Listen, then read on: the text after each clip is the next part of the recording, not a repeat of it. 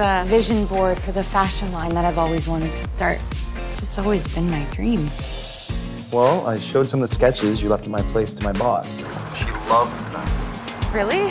Your designs will be in hundreds of stores across the country. I need to prove to her there's a consumer base for Maybell clothes. Okay, I'll figure out a way to make it happen.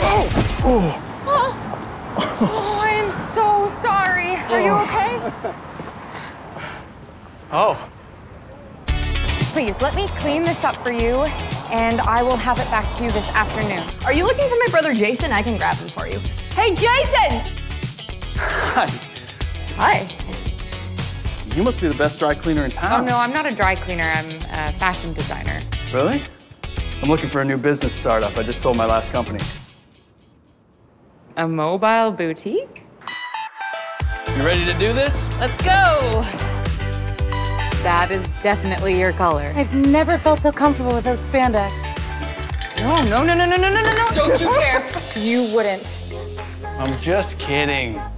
I can't drive manual transmission.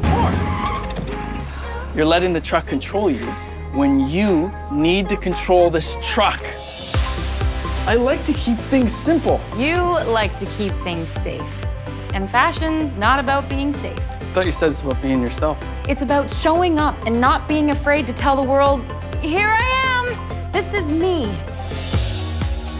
We need videos, dancing. I want to see how the clothes fit, how they move. Hey. You're gonna mess it up. My dream is to be a designer. And for that to happen, I have to get places like Froman's to want to carry my line. Dreams change. You're mad because you think that for the first time, something or someone might walk away from you before you have a chance to walk away from them. I sold out of my businesses. I didn't sell myself out like you're doing. I thought that having my clothes in a big store like Froman's was my dream. It's not. It was just the way to my dream. And I couldn't have done it without you.